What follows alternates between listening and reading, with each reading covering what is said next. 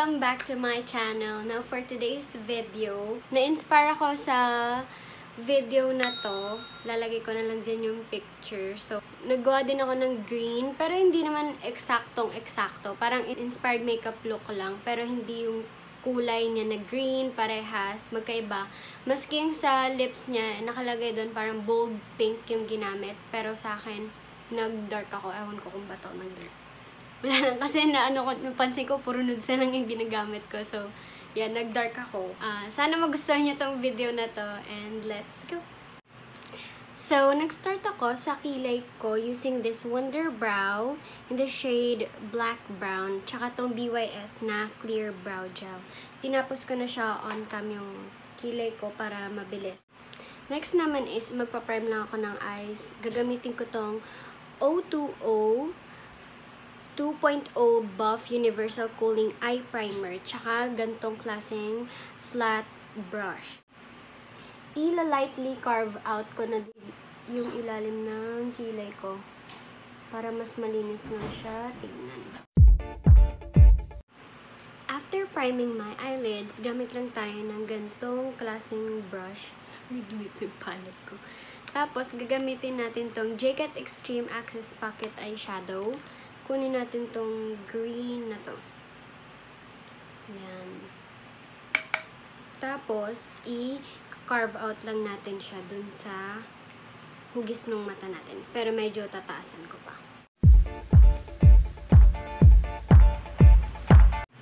After natin ma-carve out yung mata, i-blend ko lang siya gamit yung gantong brush. Yung pinaka-edges lang niya. Para hindi naman siya mabura. After blending, maglalagay lang ulit tayo na itong blue. Tapos ilalagay natin dito sa inner corners. Mag-shape na tayo ng halo. After natin doon, gagamitin lang natin itong Detail Makeover Autumn Eyeshadow. Gagamitin nating shade ay itong Opal. Lalagay lang natin dun sa inner corners ng mata natin para mas darker pa siya.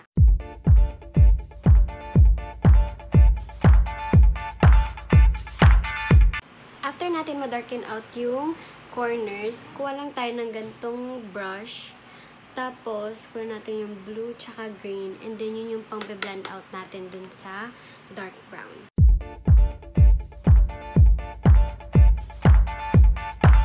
Touch up lang natin tong opal na ginamit natin kanina sa corners ulit. Kasi medyo nabura siya.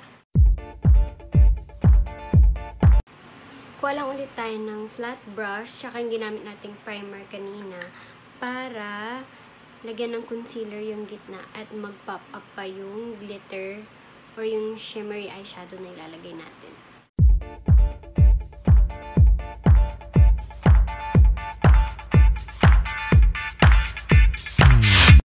After that, kuha natin tong green na shimmer na to.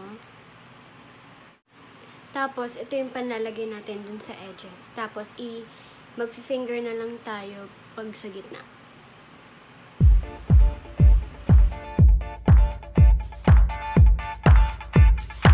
After natin malagay yung shimmer, kuha lang tayo ulit na itong brown. Yan. Tapos, ilalagay ulit natin dun sa inner corners.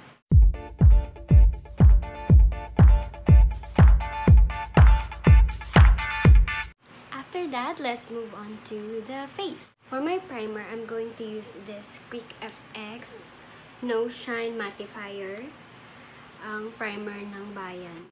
Lalagay lang ako ng ganyan, kakonti. Tapos lalagay ko lang siya dito, kasi dito ko nag-oil up.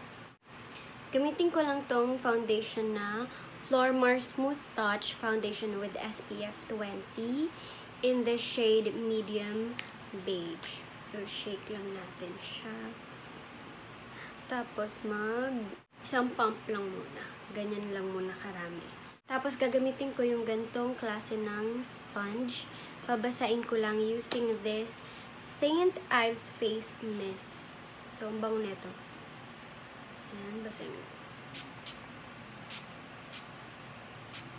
Tapos, apply na natin ito sa face. Tapos, iiwasan ko lang yung area ng under eyes kasi lalagay pa tayo ng concealer dyan. Tatakpan ko din ito.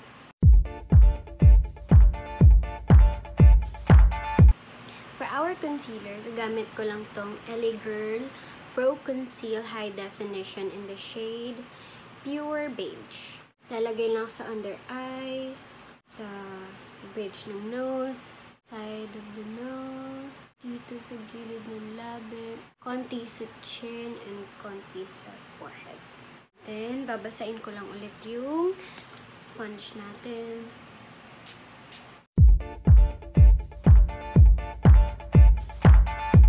And then, tatakpan ko lang itong pimple ko dito. Tapos, i-blend ko lang yung gilid. After that, siset lang natin yung face natin using this BYS Cosmetics Glow Finish Foundation in the shade Kinesa. So, using the same sponge, tatap lang natin siya dito sa under eyes. Then, sa side ng nose. Minsan tayo naglagay ng concealer. And konti sa forehead. Pagdating sa rest ng face, gagamit na tayo ng malaking brush. I'm going to use this big brush. Then, tap lang.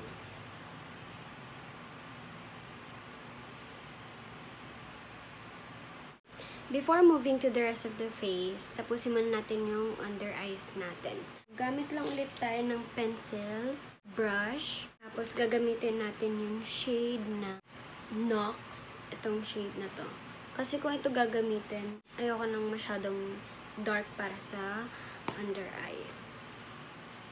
Okay lang natin siya dito.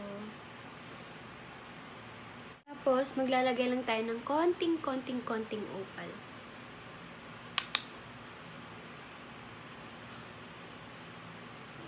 Gamit lang tayo ng gantong brush. Kunin lang ulit natin yung green. Tapos, i-blend out natin sa ilalim ng mata.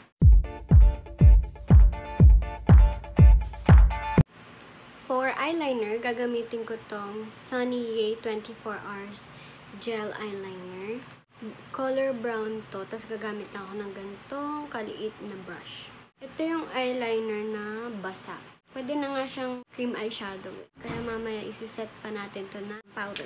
Maglalagay ako close dun sa lash line.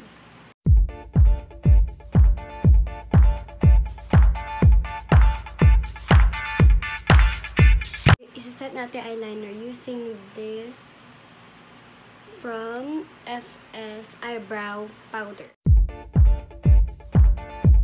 Now, let's move on to the lashes. Gagamitin ko lang tong Maybelline New York The Hypercurl Waterproof Mascara. Then, maglalagay din ako sa lower lash line.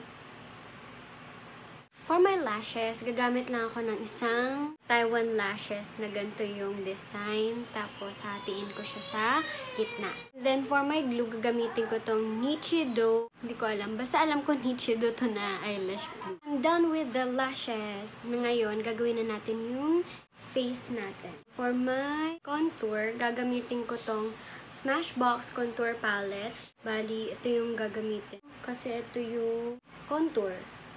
Ito. Konti lang. Konting-konti lang. Gamit lang ako ng angled brush. My bronzer, gagamitin ko naman tong nasa gitna. Same brush. Tapos, medyo papaabutin ko na siya dito sa mga cheekbones. Para pag naglagay ng blush, nagsasama sila. Seamless na yung effect. Nalagay din pala ako ng contour dito sa jaw. Tapos, mimix ko lang yung dalawa. Nalagay ako dito sa side. Yan. Then, lalagay akong konti sa forehead. For my blush, gamitin ko yung blush dito sa Detail Makeover Contour and Blush Palette.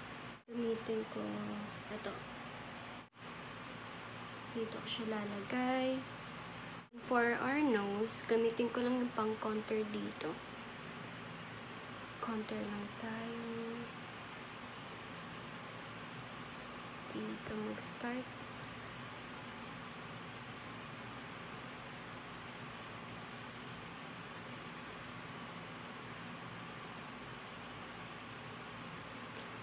And maglalagay lang pala ako ng konting highlight dito sa under eyes. Dito lang.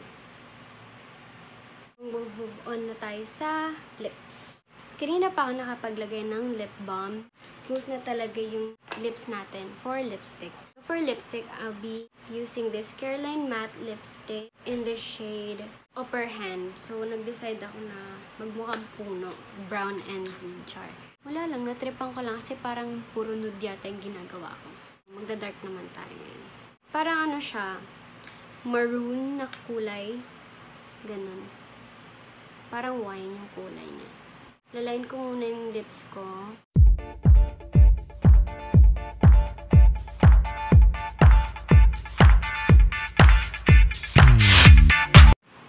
Nakalimutan ko maglagay na highlighter. No, for my highlighter, I'll be using this Wet n Wild. Shucks, di ko na alam yung ano na ito. Ano yata ito yung medyo goldish siya na shade. Yan. So, gamit lang ako ng fan brush. Sige ko siya dito. So, medyo kalat lang ng konti.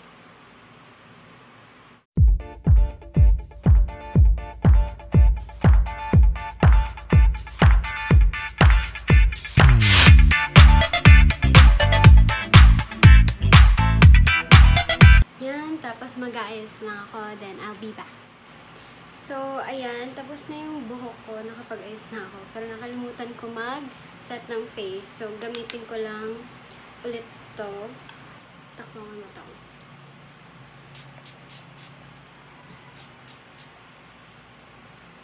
So, ayan. So, yan, tapos na tayo, finally. Thank you for watching and like, comment, and subscribe kayo. Comment lang kayo kung may napansin kayo or gusto nyo i-improve ko pa. So, ayun. Thank you for watching. See you next time. Bye-bye!